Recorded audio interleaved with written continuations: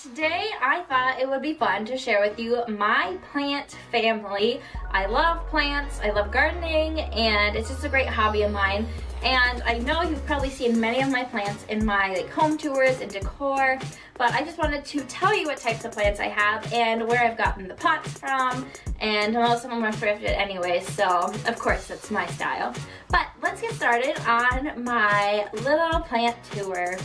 So I'm gonna start here in my kitchen, and this plant you've probably seen in a lot of videos, but this is my pigtail fern. So it's called pigtail because it's got these two pigtail type things, and it gets pretty tall. And I just have it in a thrifted pot. I need to find something to match here, but I just love it, and it grows pretty quickly, and it just adds a nice green to my kitchen. And then down here I repotted some of these, and these are a variety of mother-in-law's tongue. That's what my sister said, so I believe that's what that is. And then here are some of my faux plants that I've done a DIY on this. Just a Dollar Tree floral arrangement, and then my succulents there.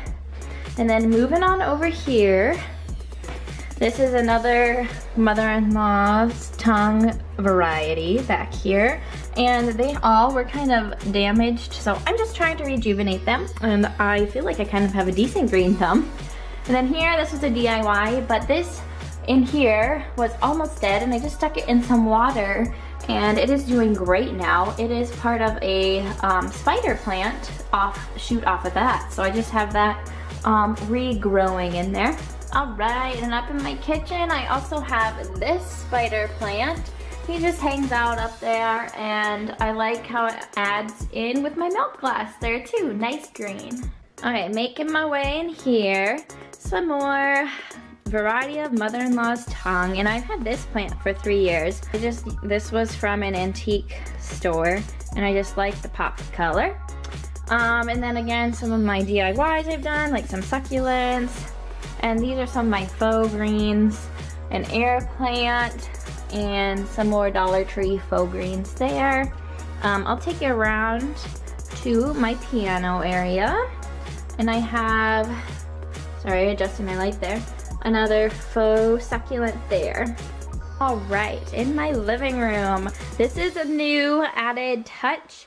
Again, this one was pretty beat up, and I'm just trying to rejuvenate them. Mother-in-law's tongue, but this pot, oh, I love this right here.